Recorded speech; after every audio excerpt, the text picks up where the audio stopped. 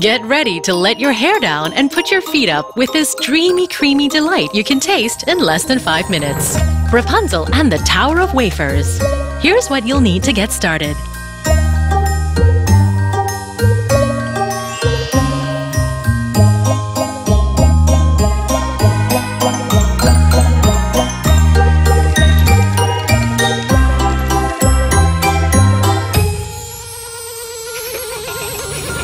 Once upon a time, an evil witch locked up a beautiful princess named Rapunzel in a wafer tower.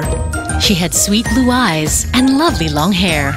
One day, a charming prince who had lost his way in the forest spotted the beautiful Rapunzel locked up in the tower.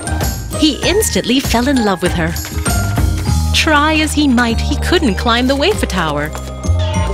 Just then, the evil witch appeared and the prince hid and watched her. The witch yelled out, "Rapunzel, Rapunzel, let your hair down!"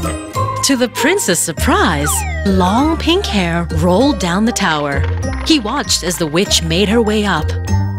After the witch had gone, he quickly climbed up with the help of Rapunzel's hair and rescued her from the tower.